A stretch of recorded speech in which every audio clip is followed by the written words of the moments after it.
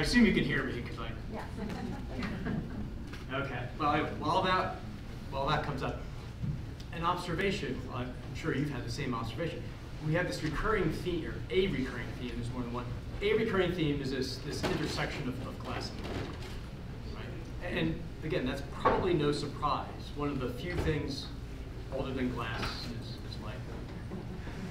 This, of course, was not lost on the UN, right? Because we have the International Year of Glass, as you know, and then in 2015 we had the International Year of Light, right? So again, there's been this symbiotic relationship for all of time, right?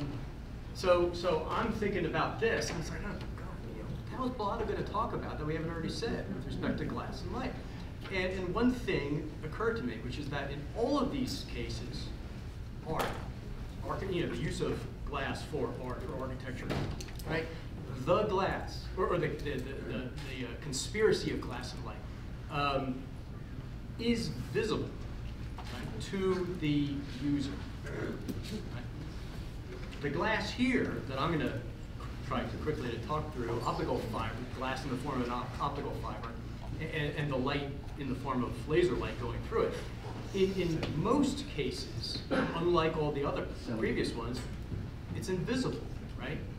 You know it's there, and you demand it to be there because you come to places like this, and you expect your Wi-Fi, right? You get mad when you don't have it, right? Or Zoom, or all the things. So the embodiment today of glass in fiber, light as a laser, right? In this construction is invisible. So we want to, forgive the pun, bring that to light. All right, yeah. It's not intuitive, is it? The next button is actually not, yeah, okay. Anyway. All right, I need more coffee. Or maybe I don't. Can't talk about the future without talking about the past, right? Or at least that's what I believe. Okay, that's what I believe. So let's go back a little bit. You saw one of these pictures. You didn't see the other two, right?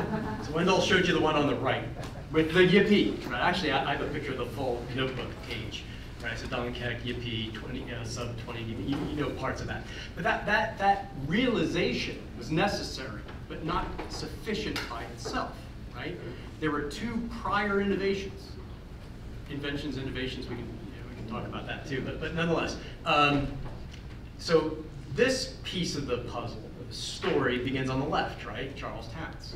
Well, Charles Towns is one of three, but recipients of the Nobel Prize in 1964 in physics for the invention of the maser, microwave version of what today is the laser, conceptualized a few blocks from here, Franklin Square, right? About 2 blocks, yeah, some way, okay? So let there be light, right, is the beginning of this story, right?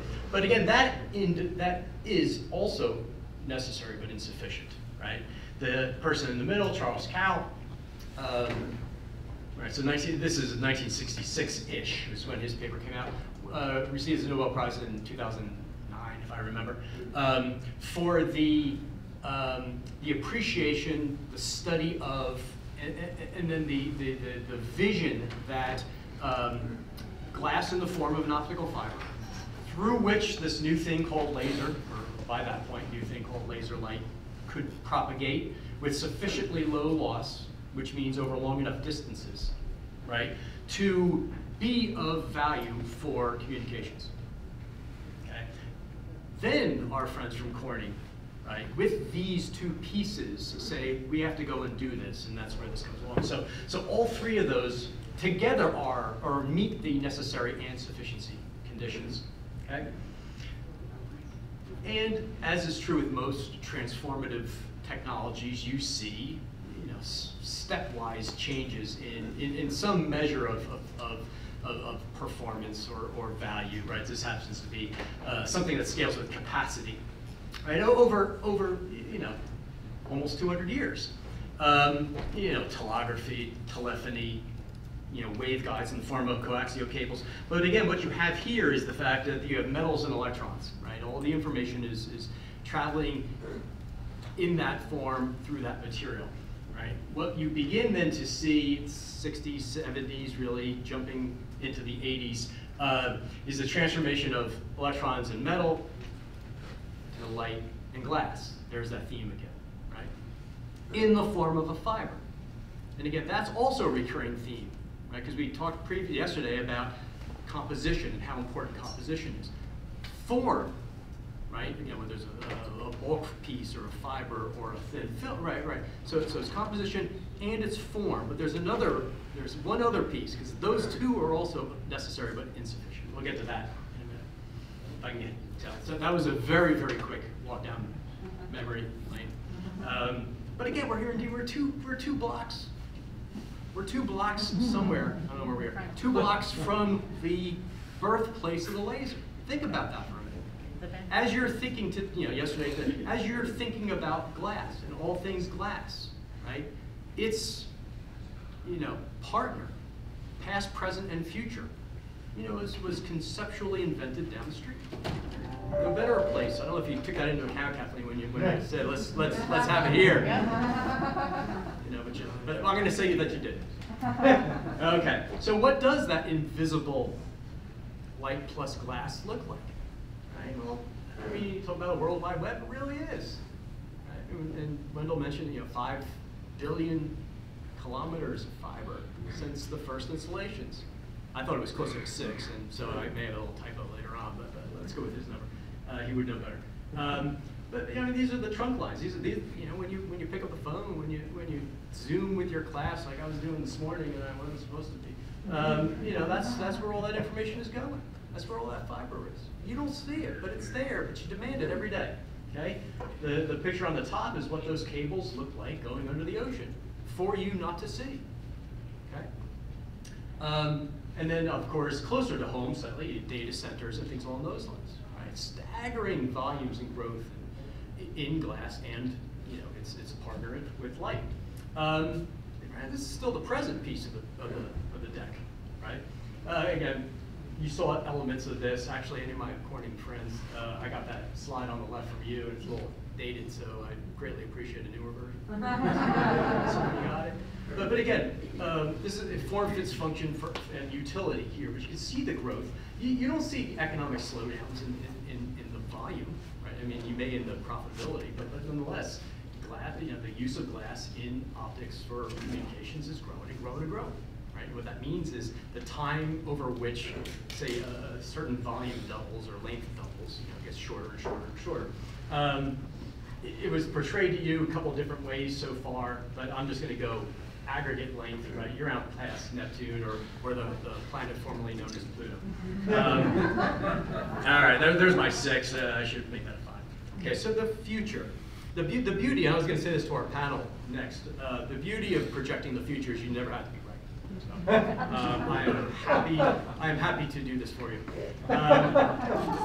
So our friends from Optica, I don't know if they're still here, but they were the other day. The panel on the left comes from them. I'll get back to Optica in a minute. But again, I appreciate it's hard to say it, but this is looking forward in time, and these are projections for growth in various aspects of communication technologies and distances and things along those lines, right? And you see that they're all growing, and they're dotted lines, and there's a lot, whatever. But they're growing, they're growing, they're growing. None of this happens without glass, right? Again, you don't see it, but it's there. The thing on the right, which is where I tend to spend most of my time, is in the, this happens to be for fiber, high power fiber lasers. And what you see there is over time, again, you see this staggering growth in output power. And there's a continuing demand for this, okay? Just to give you a data point, a laser pointer is about 5 milliwatts, right? These are kilowatts, right? So a million laser pointers, in essence, focused into something the size of your hair. Think about that for a minute. The intensity, right? So that power divided by the cross-sectional area of that core, that exceeds the brightness, effectively, again, area, intensity area, of the surface of the sun. by a factor of almost 100,000. I mean, again, think of what you're asking those poor silica atoms to do. Molecules, sorry, molecules. But again, that begins to set the stage and predicts kind of where this future has to go. Okay? And again, we focus a lot on telecom because the markets and the volumes and things like that. But you see these types of fibers and laser light coursing through them, showing up in a greater extent in laser machining, laser manufacturing. All your advanced products are done this way, right? Cutting welding, those things. Drilling, right? Drilling with lasers, sensors, outside the body, inside the body, right?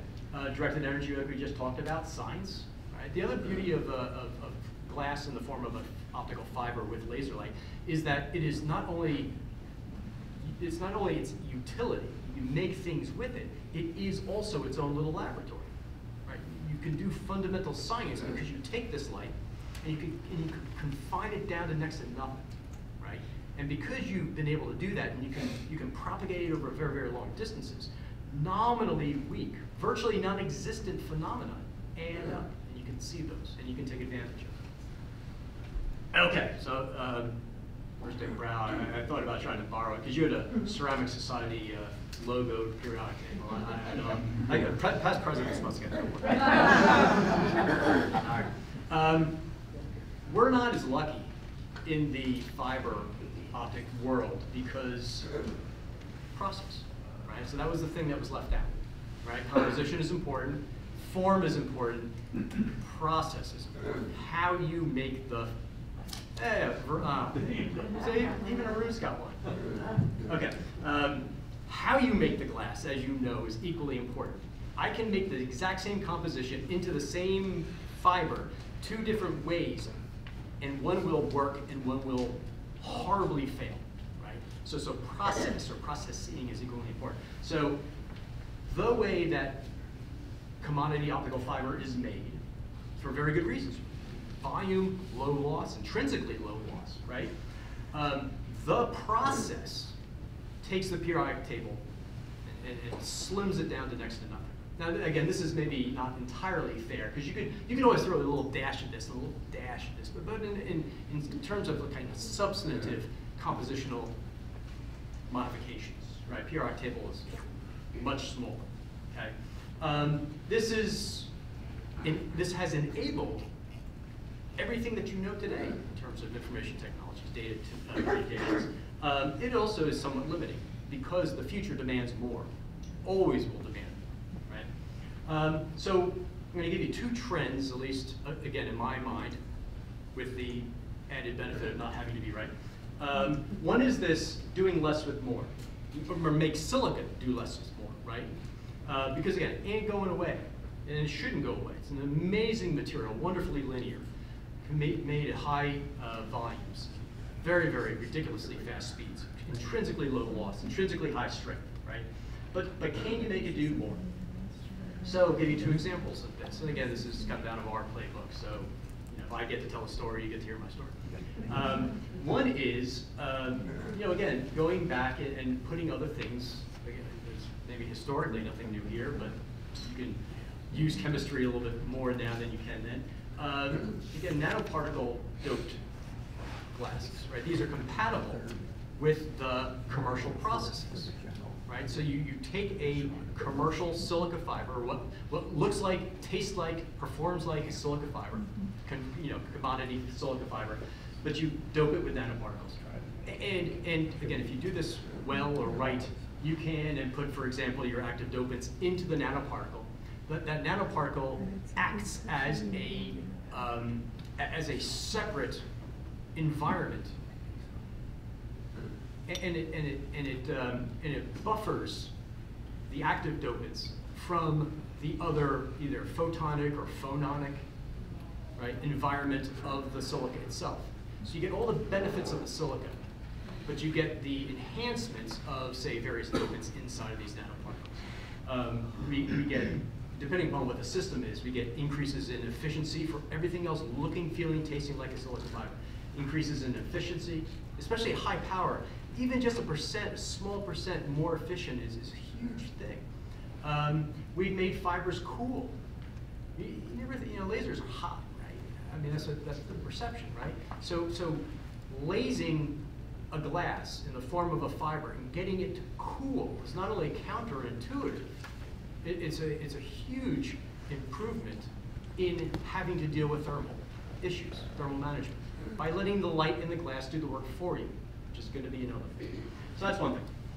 That's the thing on the bottom in the center there are nanoparticle fibers that cool. Okay? Okay. No, I was talking to somebody about this last week, and this is something of an anathema to us as a glass community, but there is also an enabling trend in fiber to remove as much of the glass as possible. Right? So these hollow core types of, there are a myriad of designs, but hollow core fibers and using the wave guiding properties of the geometry, and these are very low latency. In other words, I mean, the light is propagating through essentially air as opposed to glass, dominantly. So the speed of light, Steve Feller said the speed of light is always the speed of light. But in terms of getting from A to B, it gets there faster because it doesn't have to slog through the glass. So lower latency, virtually zero nonlinearity, because again, there's no glass. So maybe turning our thinking from glass to glass enabled, right? Because again, there is no fiber without the glass. There's just less of it. But again, it's got to be there. I mean, this has the potential to be transformative in a number of aspects of fiber-related optics. Opening up the periodic table. This is one of my favorite topics. And again, you say, semiconductors, right? Crystals, silicon, germanium, combinations of those things, right? Can you, and this is again this opening up, trend 2, opening up the periodic table. Materials or elements on the periodic table, compounds, combinations of elements on the periodic table, that you cannot, either do not form into a glass or cannot be drawn into a fiber. Again, we would normally say, well, that can't be done. But it can. Can you envision the opportunities where all that we can do with electronics and optoelectronics on chip can be brought inside of the fiber, right? So in fiber chips, in fiber optoelectronics, the marriage of fiber optics and planar photonics, silicon photonics, those things. Merging these. So again, these are, crystalline, silicon, inside of a glass, drawn into a fiber over kilometers. You use conventional commercial methods to do this at high yields, long lengths. The losses don't matter because, again, it's, you're only using little bits of it, but you use the scalability to your benefit. But again, glass enabled, because you can't do this without the glass cladding that the semiconductor is going along for the ride with. Okay? And then again, there's a whole body of literature and some commercial products now, right? Where, again, glass enabled, but the fiber is more than just the glass, or multiple types of glass, right? Organic glasses, right? Right? Non-oxide glass. Now I can say that one here in this audience. You appreciate it. Non-oxide glasses, right? Glasses, right? Silicon glasses, right? Well, and some metals, right? But again, this whole idea of the fiber is not just this this hair-thin, long, passive window getting light from A to B, right? And the next step in terms of the function were active fibers, amplifiers, lasers, and things like that, where the fiber was doing more. But there's so much more now that the fiber is able to do because we can put more stuff into it in symbiotic ways, right? So bringing the functions of the chip into the fiber, as an example, or the sensing functions of all these different types of materials into the fiber, right? The beauty of the fiber, right? Setting aside the material, the beauty of the fiber is its form and its fabrication, scalability, right? So doing more with what you already have, while you are also kind of enlarging back that periodic table that I'm going to steal from Varun or Dick. All right, lastly, this is where optica comes back. So fibers and lasers, glass and light, right? This construction. Just getting started, right? 50 years later, from the beginnings, again, just getting started. That's why it's so exciting. remember, it's the combination of these things. It's the glass in the form of the fiber with the laser, right? Not just glass anymore. All of these possible opportunities, marrying those three things, right? The form, the composition, the form, the process, right? And bringing these other things. And you're probably the only community that's going to appreciate this. I got asked to write a feature or an article, for the International Year Class for Optical Society's member magazine. And so I'll leave you with how I concluded that, right? And I got to go through all that whole thing. I said, befriend a class scientist. Let nature do the work for you. Right? Because, you would appreciate that. Oh, they did. But that's how, because I believe that, right? I mean, the beauty of glass, of availing oneself of the periodic table, right? With light, with light, laser or not laser, is that we use the periodic table. We engineer nature through the process, or processing, right? But we are always fundamentally taking advantage of what nature gives us. Right? So, if random optics people start calling you, blame me. All right. So I think with that, thank you.